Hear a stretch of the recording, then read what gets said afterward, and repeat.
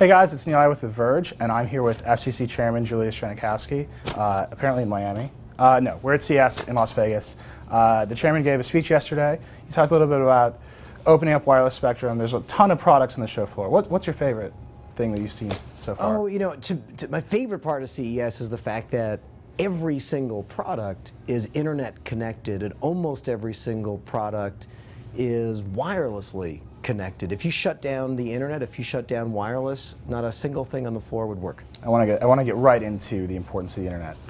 You have been a champion of net neutrality, and you brokered what I would call a compromised net neutrality solution. You know, I mean, this is your policy. You believe in net neutrality. Yes. Yes. Okay. As long as we start there. So, are you a Reddit reader? Do you know what Reddit is? Yeah. So Reddit's going to shut itself down on January 18th because they're protesting SOPA. And SOPA, there are provisions in SOPA that would kind of damage the net neutrality structure. And Wikipedia might join the protest. I think Facebook, Twitter, they've talked about it. Google's talked about it. It's a big deal. Where are you on SOPA? Well, there clearly are issues that have to be addressed. Yeah. Piracy is a problem, sure. You know, absolutely. We have to find a way to protect intellectual property and not break the internet. What do you think SOPA is that way? Is it a good solution? You know what, listen, clearly it's being debated by Congress and something that Congress should debate, but there's just no question that we have to preserve, and this is why we felt so strongly about net neutrality, we have to preserve the magic of the internet, the openness of the internet, and make sure that we continue to provide incentives for content creators to create content. So does it speak to you when a site like Reddit, which is totally community driven, right? Everything on Reddit is driven by its community, huge community. When they're saying this is so important to us that we will shut it down, and sort of the internet, the larger population of just citizens on the internet is freaking out about this. I mean, they tell me they're freaking out about it all the time. Does that speak to you, sort of on a personal level? Absolutely. I mean, one of the great things about the internet is it creates a platform, a forum for people to express their views, and I think those views are being heard, and it's important. You know, people are attached not just to the information, the services they get on the internet, they're attached to the concept of a free and open internet that we have. And it's great to see participation in our system and a vocal expression of, listen, you know, we want to preserve the internet that we have. Okay. So, I mean, because the Reddit thing to me is very interesting, that, you know, it's such an outcry. And we always wonder, I mean, does Washington see it? Do they see what's happening on the ground in my email when people are sending me animated GIFs of like the internet blowing up? Do you get those? Do you get a lot of animated GIFs in your email? Listen, participation in public policy issues is really important. People do pay attention, and I think it's... Yesterday you gave a speech, talked about opening spectrum, you know, incentive auctions, making spectrum easier to get to.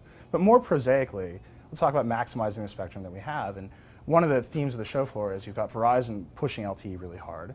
AT&T is coming out with a bunch of LTE devices here. Sprint demoed its first LTE devices. Do you think that there should be kind of I know the Rural Cellular Association is pushing for kind of interoperability. Do you think that that's something the agency, the commission should get involved with? Do you hear that call? Do you think it's going to happen? Or are you waiting for them to do it on their own? No, listen, interoperability is something that would really help drive and improve mobile ecosystem. It's one of a number of things that we need to take seriously. No one expected several years ago that we would be where we are now with an incredibly robust, innovative mobile economy. We've regained world leadership in mobile. Our apps economy is the envy of the world. Yeah. We are leading the world in deployment of 4G, the next generation of mobile. Right. You know, we've been focused on the opportunities of wireless, what we need to do with our wireless infrastructure and ecosystem to get this right. As you know, in many, many ways, things are great. We know exactly what the biggest threat to our mobile economy is, and that is the spectrum crunch. It's the fact that all of the demand that's generated by the applications and services that we love to use, it's going up like that, and the supply of spectrum is going like that. I'm a Verizon customer, and I say, this network is choked. I'm at CS, LTE is choked. And I could just open my phone and switch to AT&T because it was interoperable. And wouldn't that, like on the ground, real world solution, wouldn't that help? Sure. Listen, promoting, driving competition in the mobile economy is something that's important. I think we've proven recently how important it is to us and how seriously we take it. Competition in our economy is what drives investment. It's what drives innovation. And across the board, we're looking to foster the most competitive mobile economy. So are we working towards interoperability then as a policy, or are we still, are you taking kind of a step back? People use interoperability to refer to a couple of different things. There's the interoperability of spectrum that rural carriers received at auction, and whether there are chips for those to be interoperable with other networks. It's largely a roaming issue. Right. And then there's the ability of consumers to switch between carriers more easily. And I think that would really foster direct competition between carriers. Yes, and it's an issue that we continue to look at. People don't know that you actually can get phones now without a 2-year contract. Right. Now you have to pay more. You're still locked to you're technologically locked to a carrier, though, right? You can get a phone without a 2-year contract on AT&T, but where are you going to take it? And I think that's really the problem. It's a technological problem. No, I think that's fair, and I think working toward a mechanism that provides real competition, that also provides incentives to invest in networks. One of the mistakes we can't make is to push forward a set of policies that result in networks that are slow, congested, problematic. And so it's important as we look at all the different issues to say, look, we know what we want. We want to maximize competition. We want to maximize investment in networks so we have fast networks. We want to make sure that the platforms are open to innovators and entrepreneurs so that we can keep the apps economy growing and thriving.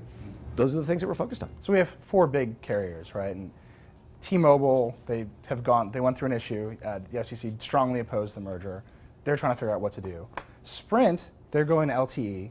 They're saying to address our spectrum needs, we don't really have the money to go out and buy a bunch of spectrum. We'll go to LightSquared. And LightSquared is this, I get press releases from LightSquared every day saying we signed up a new partner, and I always wonder what network are they going to run on, because they're waiting for you. What's the worst case scenario for LightSquared? The worst case, I'm not sure. I'll tell you what the status of it is. We are pushing across the board to free up spectrum for mobile broadband and to remove restrictions on spectrum use so that there can be more spectrum available for mobile broadband. We also have an obligation to make sure that new uses don't cause interference to products and devices that consumers are using. And what's happening in this situation is that an interference issue has been raised. It's a legitimate interference issue. Right now it's being tested.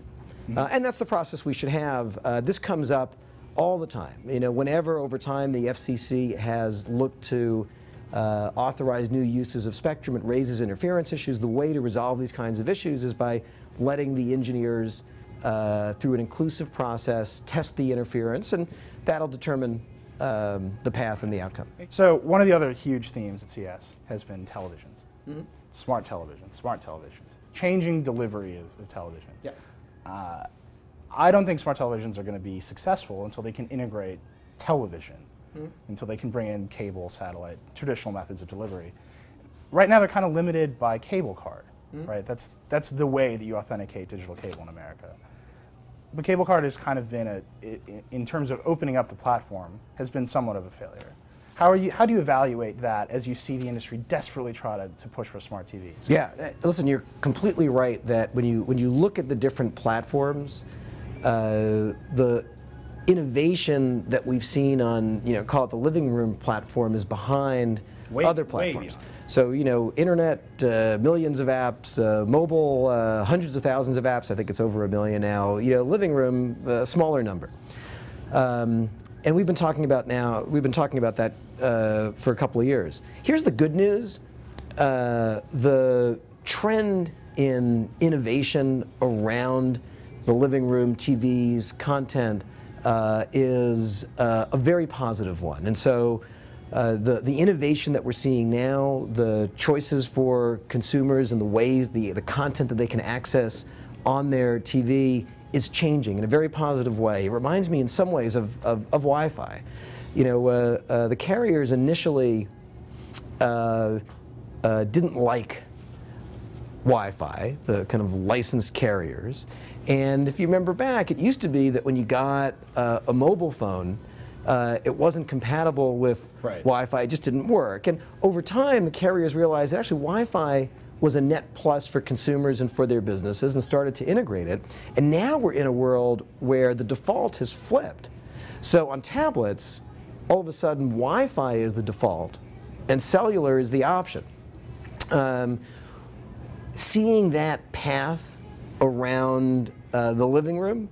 So you think IP television will become the default and traditional broadcast delivery will Whether become that happens, I'm not sure. It's a different, it's a different platform, it's a different set of players, but the point is, we've definitely seen over the last couple of years a willingness and in fact a drive to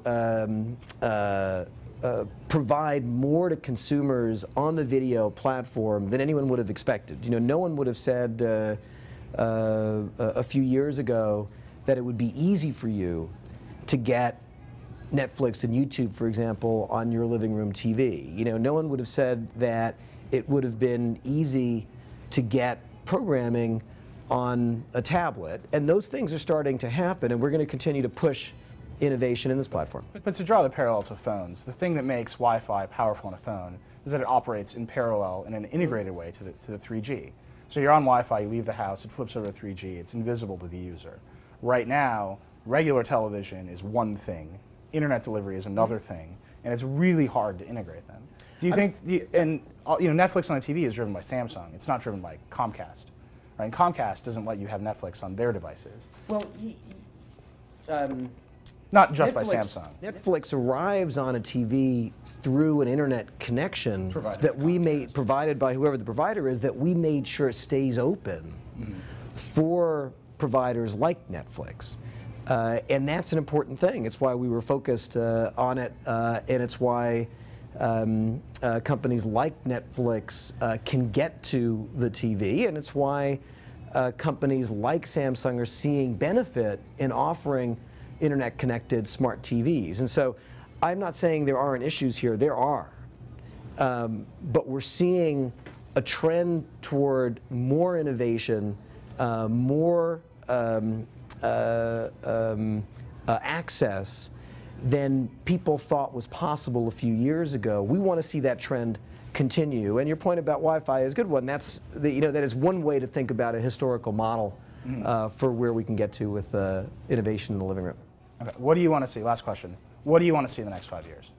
Well, we want to see ubiquitous broadband in the United States. Everyone both having access to broadband and having a real connection to broadband. We have two gaps when it comes to accessibility. One is there are still parts of the country that don't have infrastructure. The other is there are still many, many people who could have broadband but don't subscribe for various reasons. We want to see ubiquitous broadband. LTE is going to help you get there. Yes, absolutely, and that brings me to my next thing. We want to see a robust, thriving mobile economy, and we need to tackle the spectrum crunch, which again is the single biggest risk that our mobile economy faces, and those are the things that we're focused on. Great. Well, Chairman, thank you so much for talking to us today. Good to see you. you. We'll see Thanks. you soon.